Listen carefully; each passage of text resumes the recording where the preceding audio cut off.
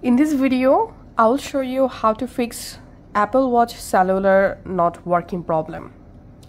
So the first solution is you can simply force restart your Apple Watch and check the issue solved or not.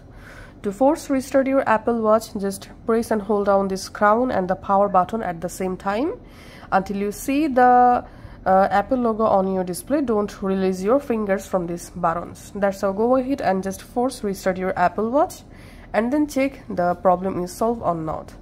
And the next solution is make sure you have enough data available on your SIM card to use cellular internet on your Apple Watch. If you don't have enough cellular data, then go ahead and purchase a good package of internet and then try to reconnect the cellular and check the issue.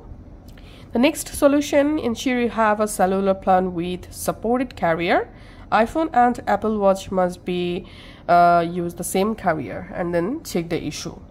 The next solution is make sure your iPhone and Apple Watch are running the latest versions of iOS and watchOS.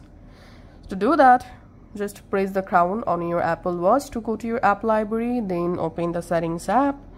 In Settings app, you have to scroll down and tap on General.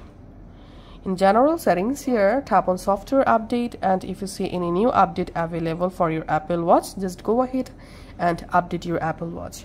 And then at the same time, go to your iPhone, go to Settings, tap on your name.